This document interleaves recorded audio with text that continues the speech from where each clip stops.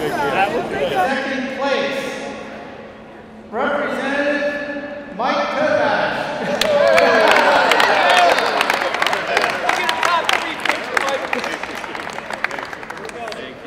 Thank you very much. We look forward to having you. It's a great event.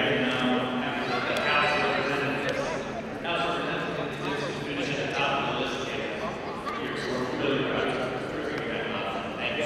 Thank you very much.